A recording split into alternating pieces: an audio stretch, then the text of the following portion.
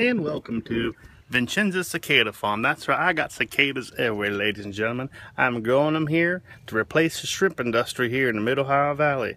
They taste just like shrimp and they're delicious with some garlic, soy sauce, and some butter. Let's take a look at what I have to offer for you today.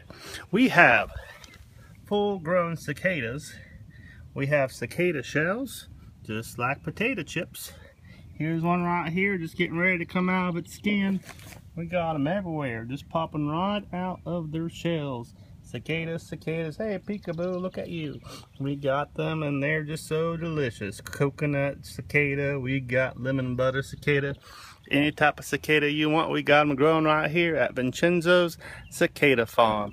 Just look at those little suckers coming out everywhere. Oh yeah, so good.